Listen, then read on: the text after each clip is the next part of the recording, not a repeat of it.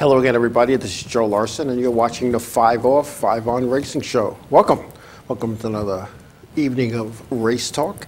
We got a lot planned for today. We're gonna talk about a father who kind of took funds from his company, was found guilty so his son could race. We'll talk about that later.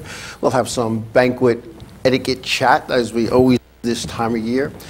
Also going to talk about the 2018 Clash at Daytona, who's in and how they got in. We're going to talk about some news at the Richard Petty Motorsports camp. Big news on one side and some really good news on the other side. We'll talk about NASCAR Whelen Modified Tour and the touring banquet. We have some champion photos to show everybody and some tour news that's going on. And we're also, as we always do in the off season this year, we're going to, where are they now? So tonight we're going to talk about Buck Baker. Buck Baker, NASCAR Grand National Champion, who was born March 4th, 2019, and unfortunately passed away of natural causes in April of 2002. He was born Elsie Wiley Baker in Richburg, South Carolina. He first raced in 1939, running some of the local dirt tracks such as Greenville, Pickens Speedway in South Carolina. But he began racing in what was known then as the Grand National Series in 1949, with his first victory coming at the Columbia Speedway in South Carolina. Baker's career spanned 26 years, retiring in 1976 after the then named National 500, which was held at the Charlotte Motor Speedway. Baker won 2 championships. He had 46 wins and 45 poles in the Grand National Division, now known as the Monster Energy NASCAR Cup Series. Controversy did follow Baker, although by none of his own doing. He finished second and was credited with a win, a race clearly won by NASCAR's first and only African-American at the time, driver Wendell Scott. NASCAR later reversed their decision, but Scott never received the trophy for that race, and he was never credited officially with that win. In 1976, Baker opened the Buck Baker Racing School, a school which saw future champions Jeff Gordon drive his first stock car, as well as Tony Stewart. Buck's son, Buddy Baker, an announcer on the racing broadcast today, and also a Monster Energy NASCAR Cup veteran, taught at the school along with Buck's daughter, Susie Baker. Inaugurated into the National Motorsports Press Hall of Fame in 1982, the International Motorsports Hall of Fame in 1990. He was the Motorsports Hall of Fame of America inductee in 1998, and he was named one of NASCAR's greatest drivers, or top 50 greatest drivers, also in 1998, and then inducted to the Shrine of Auto Racing Hall of Fames, the NASCAR Hall of Fame, located in Charlotte, North Carolina in 2013. But he still holds the record for winning the 1980 Daytona 500 at a record speed of 177.602 miles an hour. Basically a caution-free race to be able to get those kind of speeds going up. Nobody's come close, because cautions today breed cautions, and you're just not going to get those kind of speeds, especially with restrictor plate racing. Baker was Monster Energy NASCAR Cup champion in 56 and 57, the first Cup driver to win the title 2 years in a row, and after his second win, Lee Petty did it 2 years in a row, and he did that in 58 and 59. Buck Baker's school still operates as the Buck Baker Seat Time Driving School, where you could go and get an experience in driving laps on a speedway. It's a fun thing, and I believe it's held only at the Bristol Motor Speedway in Bristol, Tennessee, and the Atlanta Motor Speedway in Atlanta. Buck Baker, former champion, One of those guys that paved the way for everybody else, a tough, rugged competitor who when you look back in those days, they were tough guys. They were really tough guys, muscling these cars around racetracks with no power steering.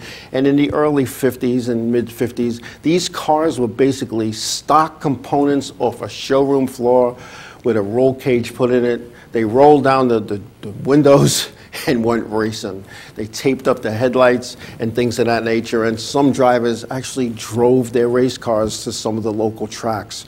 And it was just an era in racing that could have won anyway, but thanks to the efforts of Big Bill France and his team, they kept racing going and put legitimacy into racing, because up until then, many of the drivers who competed in the racing prior to the NASCAR inauguration would race these races, pay entry fees, and then at the end of the race, they go to collect their money and the promoters went home. So Buck Baker, one of the pioneers in our sport. Our next driver that we're going to take a look back on is Jeff Fuller. Jeff Fuller, born in 1962 in Auburn, Massachusetts. He was a Whelen Modified Tour driver from 1985 to 2003. He ran one race in 2008 and raced in the Whelen Southern Modified Tour in 2011 for one race as well. Fuller had 240 starts in the Modified Series with 31 wins and 16 poles and a championship in 1992 with 6 victories. The year prior, 1991, Fuller had 7 wins, and he was the man to beat almost each and every week. Fuller was in the K&N Pro Series, and he raced 6 events over 5 seasons, starting in 1988 with 1 victory in 1996. In 1992, Fuller drove 1 race before moving to the series in 1995 full-time, racing in the series for 17 seasons with 188 starts, and that would be the Xfinity Series, which was then called the Nationwide Series. He had that for 17 seasons, and he had 1 victory, which was in 1996. In 1995, Fuller finished 10th in the point standings, his best year ever in the point standings in the Xfinity Series. Fuller also raced 5 Cup races starting in 1999, 1 in each season, 1 in 2000, 04, 05, and 2010. He moved to North Carolina to chase his dream, and after his retirement from racing, Fuller involved himself with an organization called BRAKES, B-R-A-K-E-S, which is an acronym for Be Responsible and Keep Everyone Safe. It's a non-profit organization whose mission is to prevent injuries and to save lives by training people how to avoid accidents. They educate teenage drivers and their parents about the importance of safe and responsible driving. This driver training teaches drivers how to avoid collisions, steering control, where to brake, how to brake, and other vehicular-related accident avoidance measures. Fuller is one of the instructors in this series. Jeff is the brother of the 1993 Whelen Modified Tour, Rick Fuller. And a crash at Kentucky, I watched a video of it. Unfortunately, we can't use it. I watched a video of this wreck, and it was to avoid Jason Leffler. And it was, I'd have to say, one of the hardest hits that I've ever seen a race car go into the wall. Although it was on the passenger side, the driver's side body ripped off from the impact. Fuller had to be cut from the car and taken to the infield care center and then taken to a local hospital. When all the checking on him was done, he only suffered a broken wrist. And I had the opportunity for a season, I guess, when he was on and off with the tour, to meet Jeff Fuller. And I can remember as a young person when they came to Long Island, it was the Fuller brothers coming to Long Island. And he had left the series, and I was still kind of fairly new. It was maybe my 2nd year. And one of the things that I was responsible for as a race director was to hold the rookie meeting. In other words, I had to bring the rookies into the hauler and sit down and talk about what we expect from them, how they should race, what they should do, and we'd bring in an experienced driver to talk to them. And I'd go up and find a driver, maybe a past champion that wasn't busy or somebody who's won there. So a quick story, we go to Nazareth, and I go to get Jeff Fuller, who's Ricky's brother. I go to get Ricky Fuller, who's Jeff's brother, excuse me, and I called him by the wrong name, like I just did. And a little quote that sticks in my head all year, Rick Fuller said, "I'm not Jeff, I'm Rick. Taller than he is and better looking." I don't know if it's a better looking, but he is taller. But Jeff Fuller, one of those guys in the modified tour who moved up the ranks. He moved up the ranks into the Xfinity Series, then Nationwide Series. Had a couple of cup races. I'm sure there were events where either the modifieds were there or the K&N Pro Series was there or the Xfinity was there. And from the looks of it and from the research I did, it wasn't like he was a starting park, because they didn't have too many of those. And back in those days, you had to make the show, you had to make the race, and he did. So Jeff Fuller stepped down from racing, and he's helping young people and their families, teach them how to drive and avoid crashes and be safe, and that's down in North Carolina. So where are they now? And it's interesting things that you find out in doing research for this, and some things you could talk about and some things you can't, but it's a eye-opening education into what our former race cars did, race car drivers, I should say.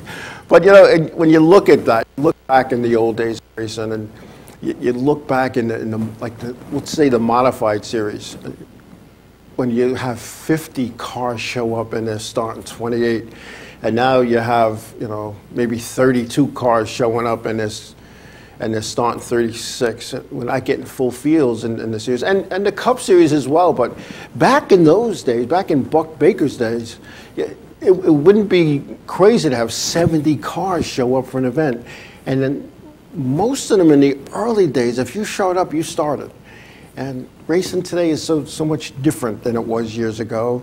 And most of the drivers back in the 50s, 60s, and 70s, not only did they drive them, but when they wrecked them, they fixed them.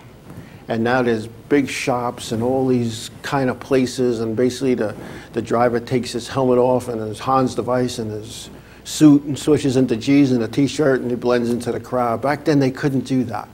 Back then they were well known, and they didn't even have fire suits, but they were well known among the racing ranks. So where are they now? A fun segment. Next week's Where Are They Now will be it'll be Rick Fuller in the modifieds, and I'm not sure who we're going to have in the Cup Series, but it'll be the Cup Series. And if there's anybody you want to hear about on the 505 on Racing Show, just send me a private message through social media, and we'd be more than happy to accommodate you as soon as we can.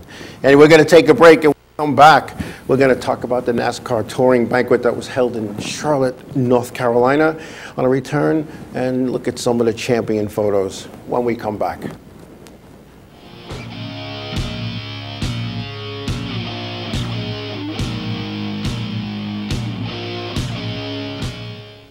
Hey, what's oh, I said was gonna say what's up for some reason. Hey, we're Set It Up, and you're watching the Inravio TV network.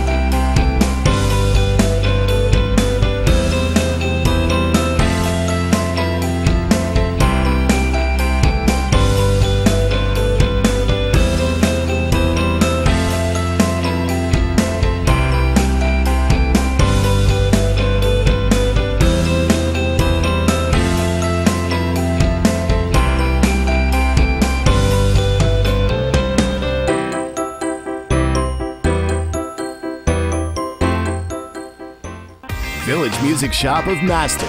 1-800-HEY-DUDE, your full-service store with personalized attention, school band instrument rentals and sales, music instruction on all instruments for all styles and age groups, for guitars, drums, amplifiers, PA systems, and accessories. It's Village Music Shop, 1495 Montauk Highway in Mastic. Call 1-800-HEY-DUDE or go to villagemusicshop.com. Hi there, this is Buddy from Less Than Jake, and you are listening to Inravio TV. You're probably watching it too.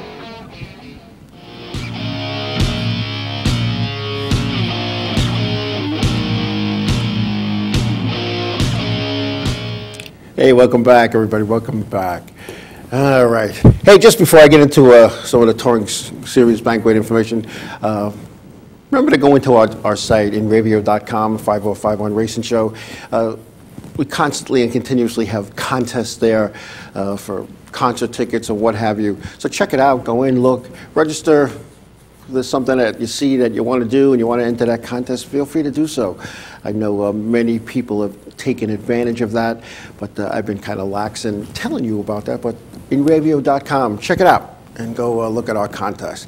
Anyway, the NASCAR Touring Series held its annual banquet this past weekend in Charlotte, North Carolina, and it was a typical banquet. I didn't attend. I haven't been to one of those in a couple of years, and this is a touring banquet. This is all the Touring Series other than the top three, which is, you know, the Monster Energy Cup and the Xfinity and the Camp World Truck Series. You know, this is the NASCAR Wheel and Modified Tour, what do they call that? The Mexico Series, the K&N Pro Series, the Whelen Euro Series, the Pinty Series up in Canada, and the K&N Pro Series West. And what they did is they have a banquet, just like the Cup banquet was held in Vegas. And this year they also, and they've done this in the past, is the NASCAR Whelen All-American Series champion, Lee Pulliam, was also giving his hardware, software, the ring. And not only was he, but many of the other NASCAR Whelen All-American Series champions as well were there from across the country. So Lee Pulliam was hobnobbing with the higher echelon in NASCAR race. And I'll tell you what, I think it's going to be very soon when you see Lee Pulliam in a touring series somewhere, probably in a K&N series car. Anyway, Doug Coby, NASCAR Whelen Modified 5-time champion, received his ring and was honored with his awards in front of the touring banquet guest. Doug Coby, driver for Mike Smiglio Racing, MS3 Racing, because it's Mike Smiglio III. And Mike has been involved with this sport for quite some time and always has competitive race cars. So I congratulate their team, as I did when they ended the season at Thompson Motorsports Park in Connecticut. But, you know, Doug Coby's one of those guys that anytime I'm walking around a racetrack somewhere, Doug is more than happy to talk to me. And he's a well-spoken individual. And I wish him well in 2018. Mexico's Abraham Calderon. He was the NASCAR Peak Mexico Series champion, and there he is showing off his trophy and his championship ring. And it's good to see, you know, when you look at that NASCAR's expanding into south of the border and also north of the border here in North America. And the logistics, I got to say, to get these guys and these teams and their race cars to Charlotte for the banquet, I think is just amazing. Harrison Burton. Harrison Burton was the K&N Pro Series East champion. Harrison been running the K&N Pro Series East series in a manner where consistency wins championships, as you can see from the picture, a young gentleman. And a lot of people make fun of the K&N series, and they call it the K&N, meaning kids and nephews of the top series, and that's really not so much the truth. The K&N Pro Series East and West has become a development program, and why not develop your drivers in a series like that, guys and gals who didn't have the opportunity to go into NASCAR's diversity programs and earn their way into a series. But the K&N Pro Series East used to be the old Busch North series when we had the Busch Series before it was nationwide, and it was kind of like the modified tour back then. It was a bunch of local guys from the Northeast who just wanted to go racing. They didn't want to race open wheel cars, or they came out of late models at their local racetrack and went racing in the K&N. K&N Filters has been a proud partner of NASCAR for many, many years. Now we have Aaron Day, the NASCAR Whelen Euro Series champion. And in the Euro Series is raced all over Europe. I'm going to say it's almost like a Formula One because they're in different countries racing. And so Aaron Day, a champion in that series. And that had to be a logistical nightmare. I'm sure if it wasn't for NASCAR's help, their team and their equipment would not have made it to Charlotte, because that's got to be an expensive trip. And somebody had said to me, you don't really think they bring that car from Europe. They probably take one that the body matches and wrap it with his decals. You know, if that's what they do, we would do. But you know what? I don't think that's what they do. I really don't. So congratulations to Alan Day on his championship. In the NASCAR Pinty Series, Alex Labb was the champion there. The Pinty Series is up in Canada. Pinty, the new sponsor, it was the Canadian Tire Series, a deal for many, many years now, the Pinty Series. I had the opportunity to go up to Canada while I was with NASCAR and see how they do it up there. And I'll tell you what, once you get to the racetrack, it's a racetrack. They all look the same. There's people in the stands, there's pavement, there's race cars, and it's loud, and there's good racing. So NASCAR continuing its efforts to expand their brand globally. In the K&N Pro Series West, which used to be years ago the old Winston West Series, Todd Gilliland was the champion there. Back-to-back championships for Todd, and you might see there that the K&N Pro Series East logo is behind him. That is because he did some double duty, and that's the shot that NASCAR has on file for him. So Todd, young gentleman, looks to make it up the ranks in the years, and I'll tell you what, when you win these championships in the K&N Pro Series, whether it's East or West, your chances to moving up to truck or Xfinity are far greater, and I don't believe I'm saying this, but far greater than someone who's running open wheel. And when you think about that, it's a whole different experience. As we will recall, we had a NASCAR Whelen All-American Series modified driver and an occasional tour racer. C.J. Lehman was here, and he started in other than go-karts, but he started in full-fended cars at his local racetrack here on Long Island.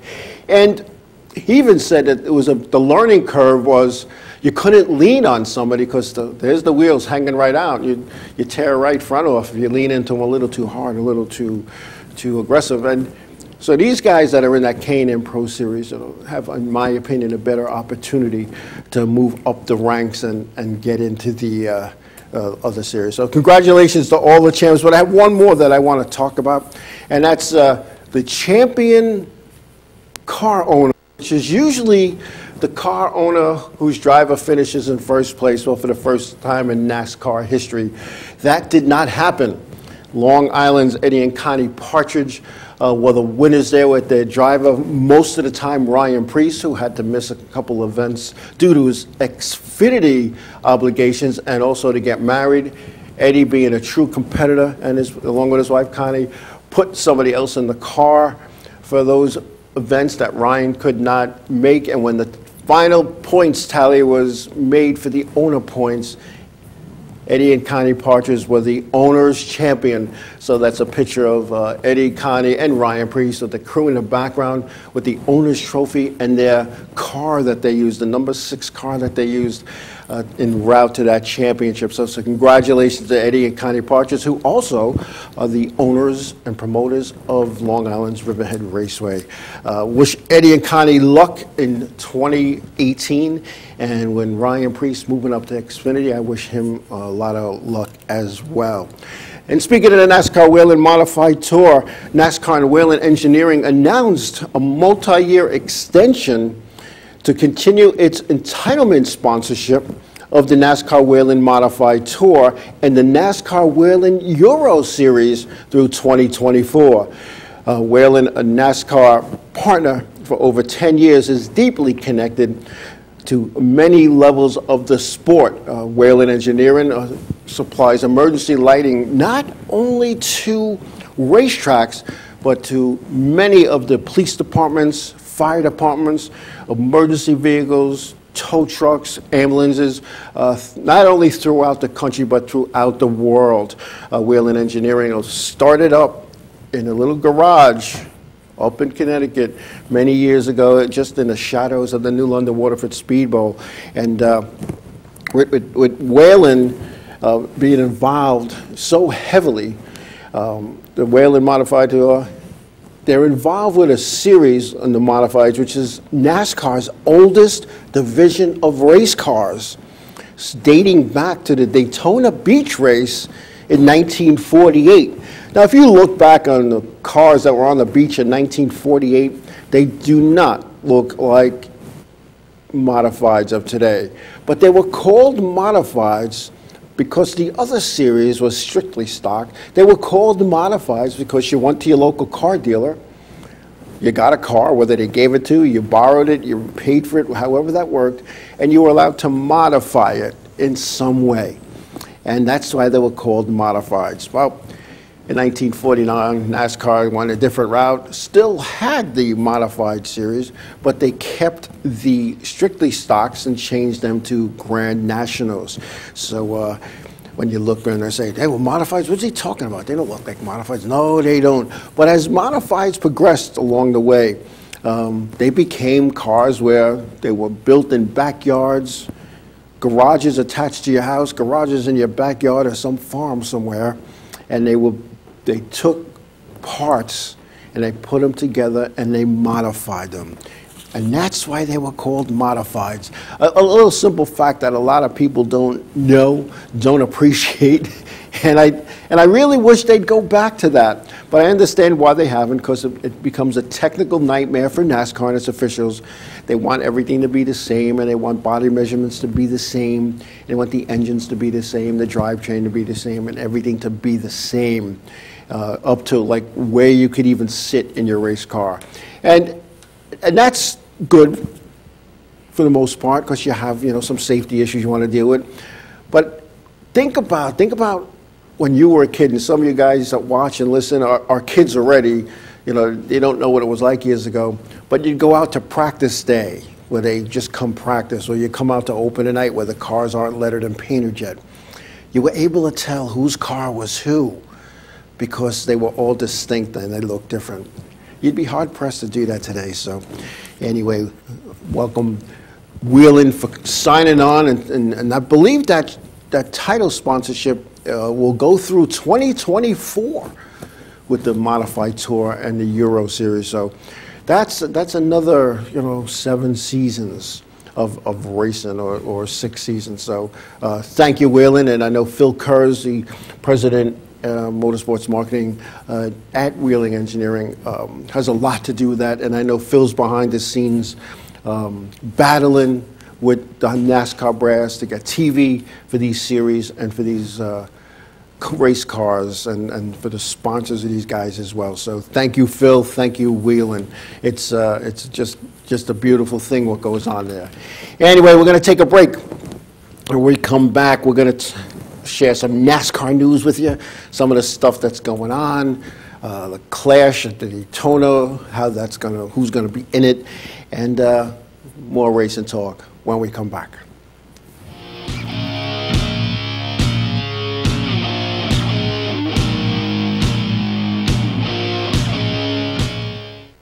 Hi, I'm Remington. I'm Emerson. And I'm Sebastian. We're Palais Royale, and you're watching Inravio TV. The world of advertising has changed. Radio, TV, and newspaper revenues have declined drastically. Why? Because businesses have realized that advertising return on investment isn't what it used to be. So what can we do about it? Well, that's easy. Advertise online. Own a local restaurant, real estate agency, or even a national retail chain? Whatever your business, Inravio can get your message out there, and we can do it at a fraction of the cost. Call today and see the difference for yourself. This isn't TV. This isn't radio. This is Inravio.com. Hey, this is Chris Les Jake, and if Inravio.com spots you at an event wearing this bracelet, they will give you $100. Village Music Shop of Mastic. 1-800-HEY-DUDE, your full-service store with personalized attention, school band instrument rentals and sales, music instruction on all instruments for all styles and age groups, for guitars, drums, amplifiers, PA systems, and accessories. It's Village Music Shop, 1495 Montauk Highway in Mastic. Call 1-800-HEY-DUDE or go to villagemusicshop.com. Hi, this is Mike Jarecki from My Race News, and you're watching the Inravio TV network.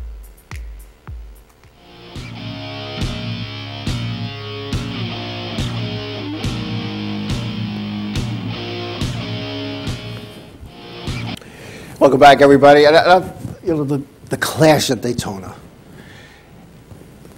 It's, to me, one of the most exciting races of all the Speed Week at the Daytona International Speedway. And I've been to the Clash many, many times. It's been called many, many things over the years, and its format has changed over and over again in efforts to make it better.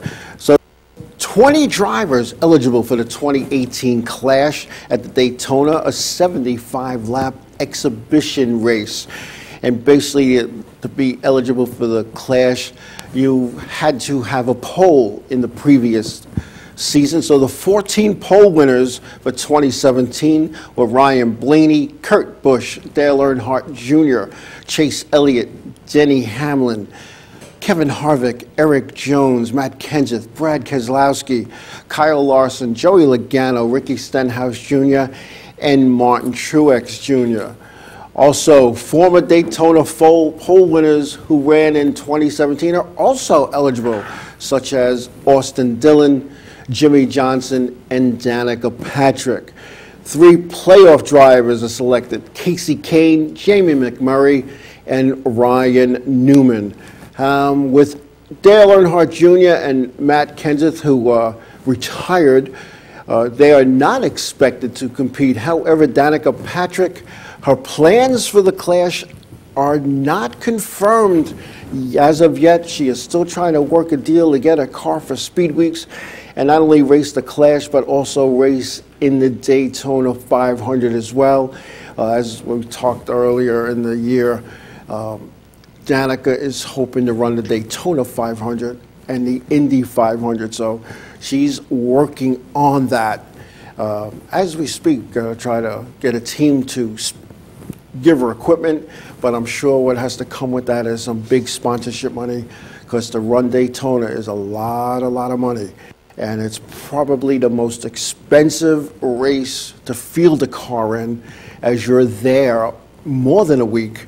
And you have the Clash, you have pole day qualifying, then there's practice rest of the week, and then you have the dual 150s on Thursday, and some more practice and all that kind of stuff going on Friday, Saturday for the Cup cars, and the granddaddy of all races, the Daytona 500. Also announced last week, Long Island's Freddie Kraft will be Darrell Bubba Wallace's spotter in the Monster Energy Drink NASCAR Cup Series starting at Daytona. As Freddie said, a friendship formed 8 years ago when Kraft started working with 16-year-old Darrell Wallace in the K&N Pro Series each series. And I can remember one of his first events, and Freddie, for those who don't know, Freddie is family to me, and real family, blood family. And Freddie said, this should be interesting, because as you see, there's Freddie and Bubba Wallace at the Martinsville Speedway with the grandfather clock that Bubba raced and won in the truck. And Freddie says, here I am, I have my Long Island accent, and I'm with an African-American guy from the South. He won't understand me, and I won't understand him. And 8 years later, they're both moving up to the Cup Series together. And I got to tell you, Richard Petty Motorsports, is no secret, is one of my favorite teams in auto racing. And I've been following Richard Petty since I knew what a race car was on ABC's Wide World of Sports in the 60s. And whoever drove for Richard Petty, I rooted for that guy. There's Freddie and I interviewing Freddie, and I can remember at that interview, you know, Freddie had a choice. And he had a choice back then, back years ago, to live his dream or work for the Long Island Railroad.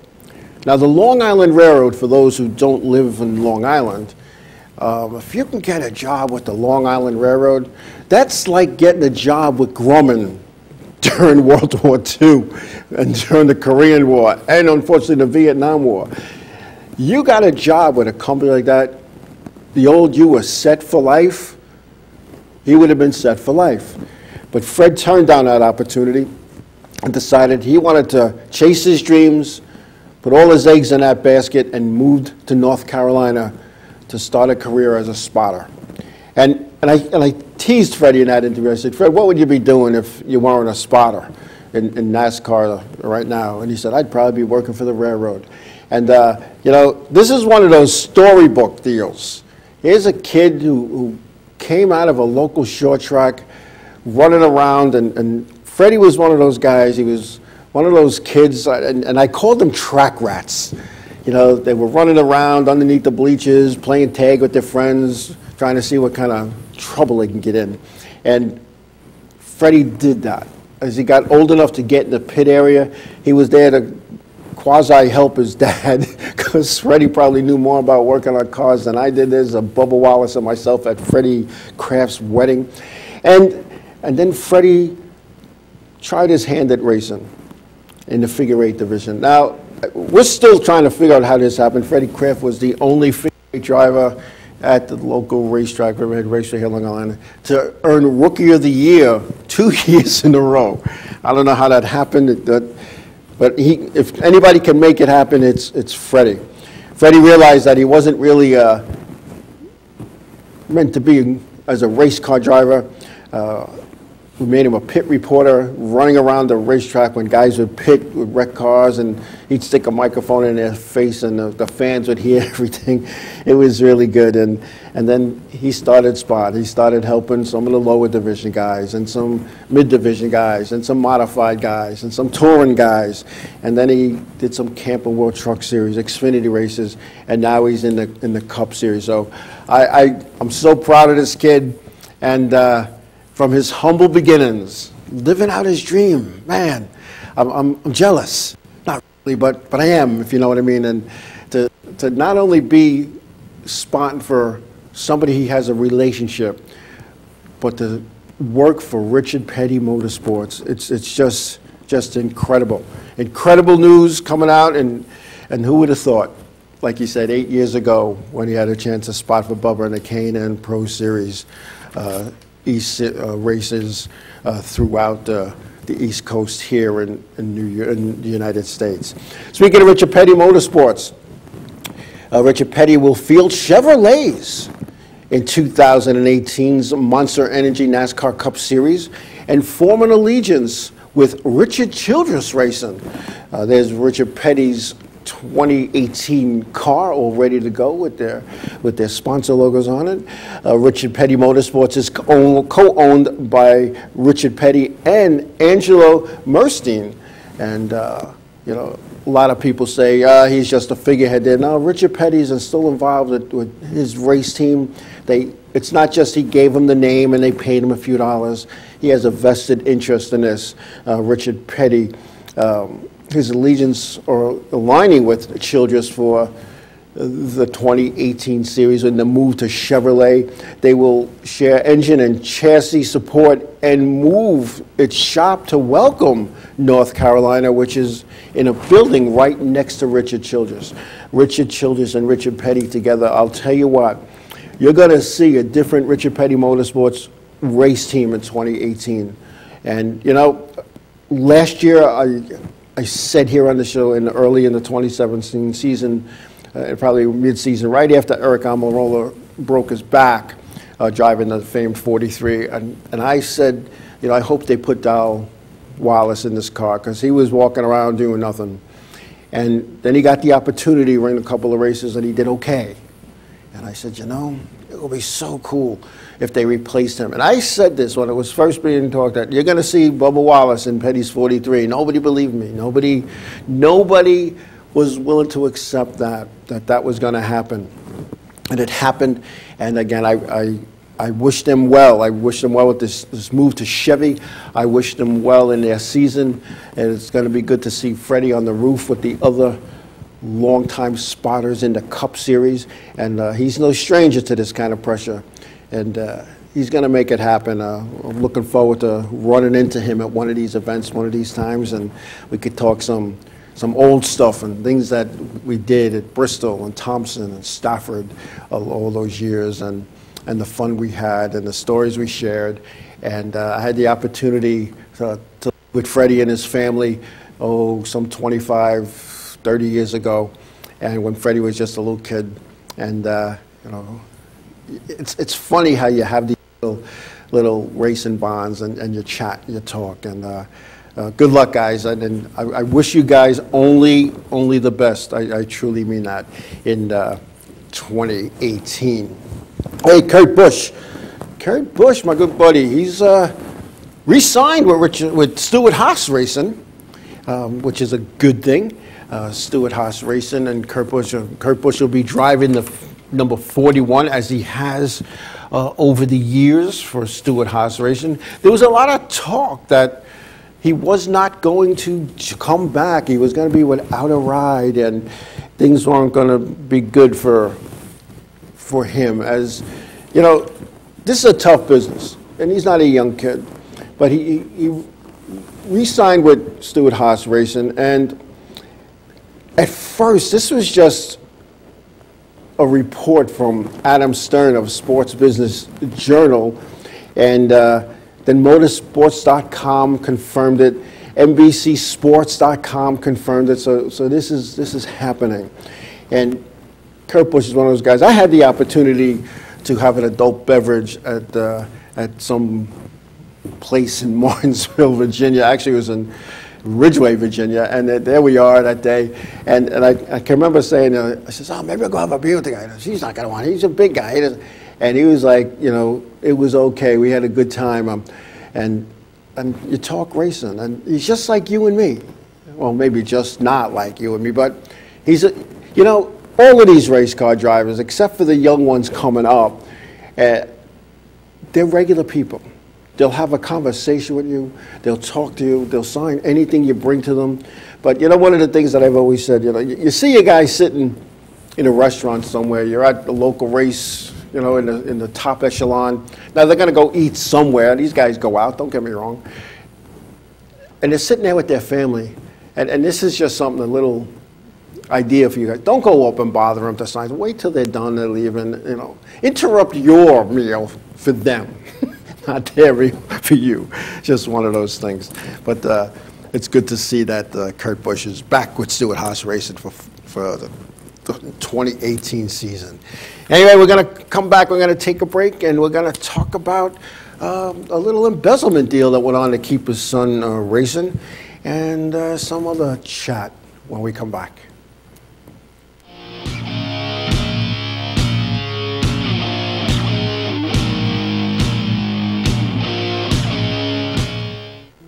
Hey guys, this is Jibs from Ocean's 8, Alaska, and you're watching Inravio TV Network. Hey, I'm Raul Panther. And I'm Commander B. Hawkins. And I'm Rich Weller. We're some of the proto men. If we see you without this bracelet, you get punched in the But if you have this bracelet from Inravio.com, you can win $100. Put one of these on, or else.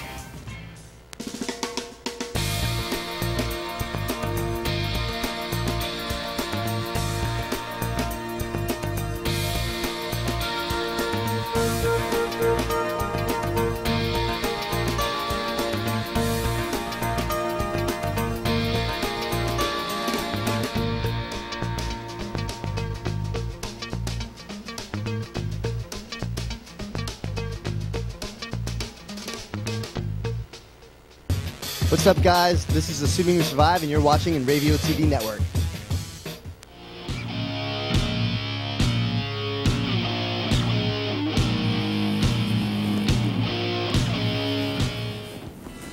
Hey, welcome back. Welcome back. As everybody knows, whether you're in this sport as a driver, owner, or a fan, or even a promoter, racing is expensive. Very expensive. And I've seen guys not pay their electric bill, so I didn't get a set of tires. I've seen guys not pay their mortgage because their motor came in and they had to pay for it. I've seen guys that had beautiful race cars, beautiful trucks at home, beautiful enclosed haulers, yet lived in a place that looked like it was the house that Jeb Clampett from the Beverly Hills moved from when he struck oil to go racing. Well, there's this kid that was driving for Kyle Busch Motorsports, Justin Boston. Justin was a young kid working his way up through all the series, and his dad, who wanted only the best for his kid, and I'm not making excuses, but he only wanted the best for his kid, and sometimes at these levels you got to buy the ride.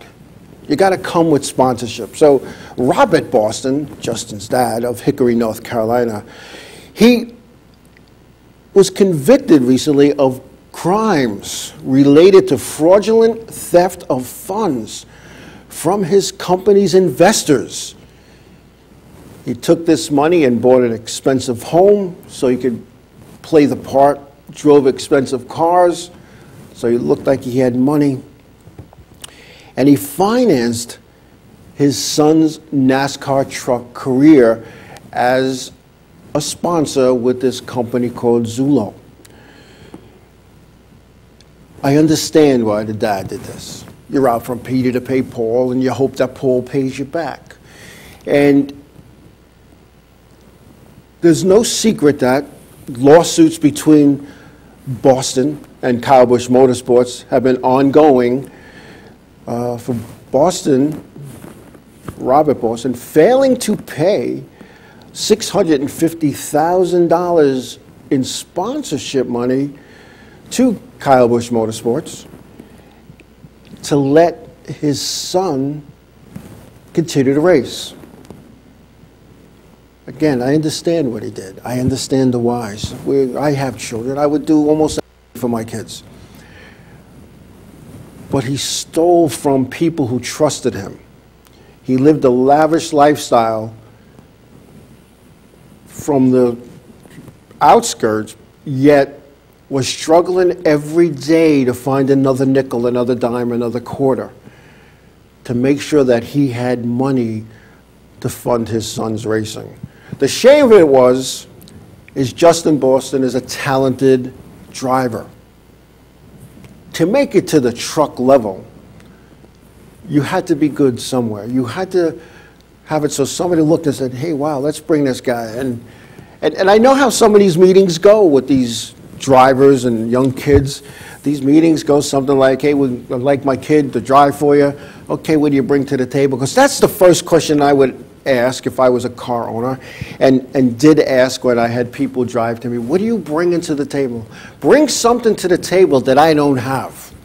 And it might be money, it might be an engine, it might be the tire bill, it might be a shop, it might be a haul, it might be something, it might be sponsorship. You gotta bring something to the table.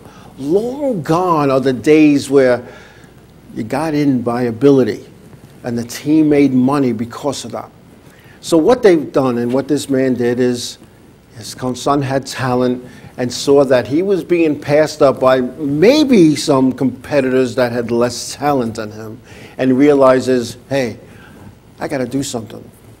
What he did was wrong. He was convicted.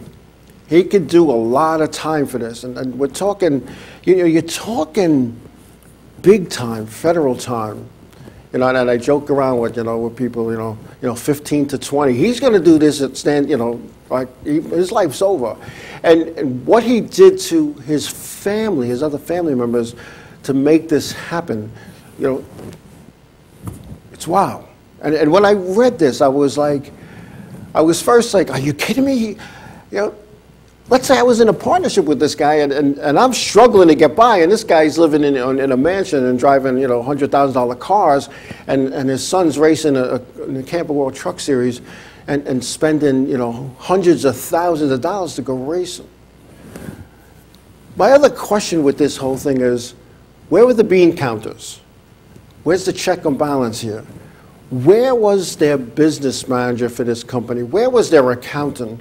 Where were the tax people when this guy's spending millions and he's only making like $30,000 and lives in a multi-million-dollar house down south, drives six-figure cars?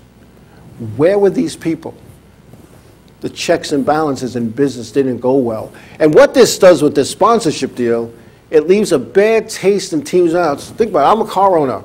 And you come to me and say, all right, I'm going to give you, you know, $26 million, and I'm going to pay $6.5 million now, $6.5 million then, and so forth and so on, and you default on a payment. As a car owner, I'm spending money and budgeting based on that. So it's just sad that when I see something, and I'm sure this isn't the only story. This isn't the only father who did this so his son could go racing. And I look, even on the modified tour, I look at some of the people, and I don't begrudge anybody for going out and having a good time and making it happen. But I'm sure there's other people, and not only just on the touring series, but weekly, who take every dime they have to go racing. Now, we all know you don't make money racing. You don't. And those who say they do, they're not. Let's just face it. You know, think about it. Even at the highest level, what it costs you to run, pay your team, travel, insurance, the shop, the equipment, the hauler, the cars, the motors, the rears, the trannies, you know, you're paying your people. Where does that all come from? It's got to come from somewhere. And, you know, so you go, you have a tour modified, and you won $5,000. You spent that in tires. You spent that in hotels. You spent that in salaries. So some of the tour teams have full-time crew chiefs. And some of the tour teams have people on the payroll. And a lot of these people on the payroll think, all right, you know what? I'm with a touring series team. Whoopee, I'm going to move up the ranks and I'm going to make more money, make more money. You know, nobody's going to pull you along. You got to go and do it yourself, like Freddie Kraft did. He took everything he had, threw it in a bag, went to North Carolina. It paid off. It took 8 years, but it paid off. You know, it's one of those things. And like I said, I've seen tour people come in and go, and I was talking to a modified tour owner a few years back, and his driver moved on, and it was a top-rated team. And I'm not going to give out any names and numbers, but I said to this gentleman, I said, gentlemen, who's going to drive your car next year? And he goes, you know, talking to a few people. I said, well, what about this guy? No. What do you mean no? The guy does good. He doesn't have any money. I says, oh. I said, so he has to come to the team. And he said to me, he goes, he's got to cover the motor and tires, something.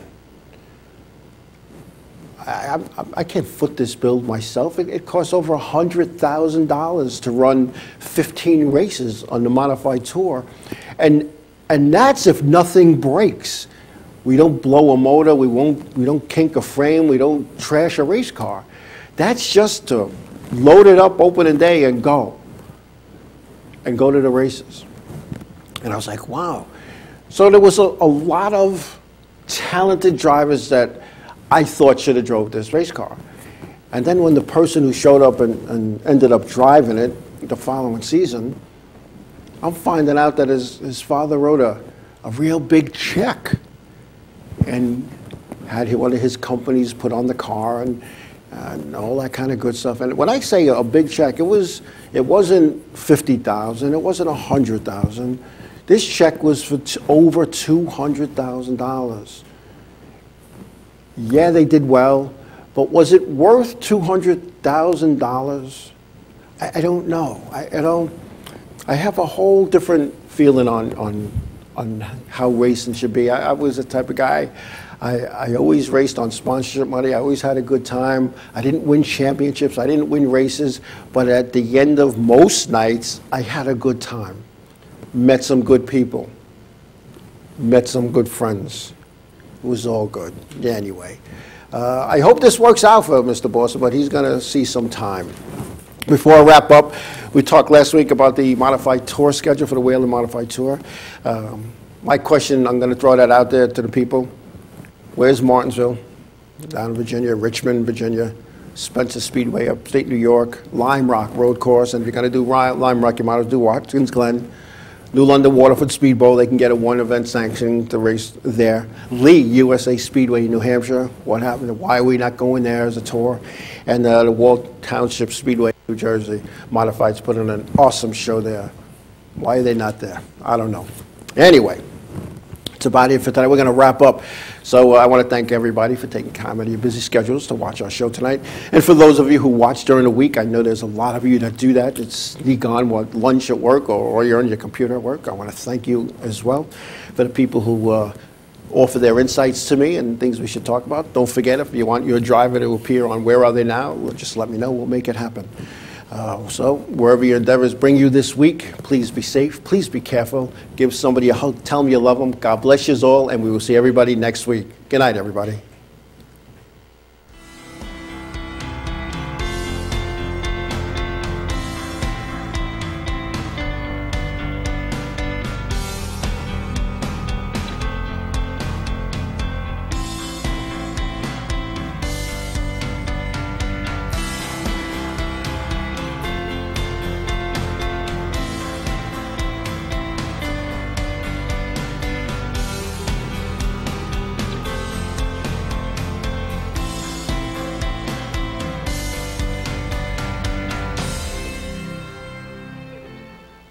Inravio.com.